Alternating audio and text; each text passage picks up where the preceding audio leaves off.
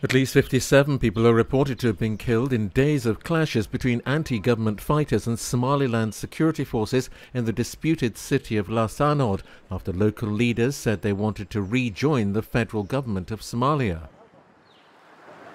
The head of a public hospital in Laascaanood said over 400 people had also been wounded.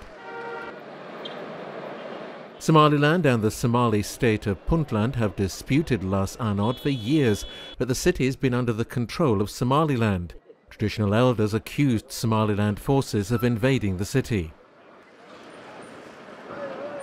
Somaliland separated from Somalia in 1991 but has never been recognized as an independent country. Officials there ordered a ceasefire on Friday night, but some fighting continued. The United Nations says ongoing fighting has displaced more than 80,000 people, and water and electricity have been cut off amid shelling. The Somali Red Crescent Society said the dead included one of its volunteers who was killed by a stray bullet.